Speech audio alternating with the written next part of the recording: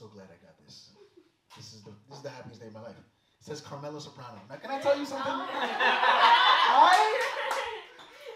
I just finished my second rewatch of The Sopranos. I fucking love that show. Now, Camella Soprano is an abhorrent human being. Let's be honest.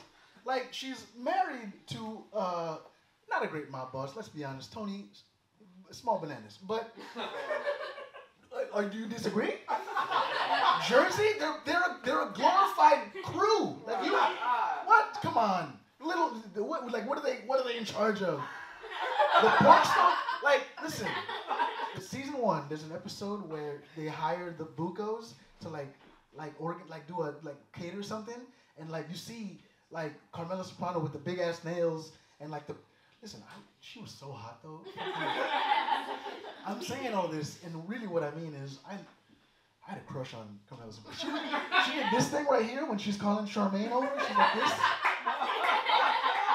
Like she's the help. Like what the fuck? Like you spend all that money at Artie Bucco at Vesuvio, guys. You gotta watch Sopranos. I don't know. I could do a TED talk on the show, guys. I could do a TED talk on the show. It's one of my favorite shows of all time. Second to The Wire. I love The Wire. Can somebody write The Wire in here? I will go on for hours. Fuck everybody else. All right, guys. Let me see. One last thing on Camella Soprano.